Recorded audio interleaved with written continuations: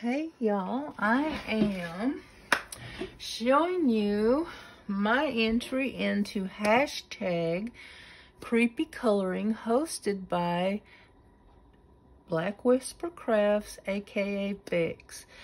So if you'd like to join in, I think that the upload is as many times as you want, whenever you want. It's an open collaboration. Jump in and out. And go check out Bex's channel, and all that information will be linked in the title or the description of this video. Now, I think one time I did a flip through of this book, and then one time I did a process video. Well, this time I didn't do a process video because I did it on a live. So let me find it, and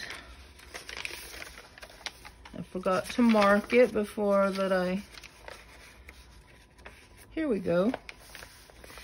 It doesn't look all that creepy, I don't guess. I think it's kind of cute, except for maybe your lopsided-eyed pumpkin and your four-eyed pumpkin. But I decided to go ahead and color it non-traditional colors because I just thought it was fun.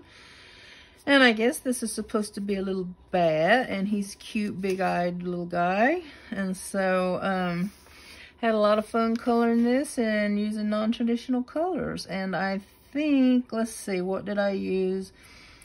I used colored pencils, and I also used some of Faber-Castell Pitt Artist pens, which are kind of like a ink. You know, they're not watercolor pens, so they will, you know, if you get them wet, they're not going to smudge or something. Well, they might on paper like this, but generally no. All right, then.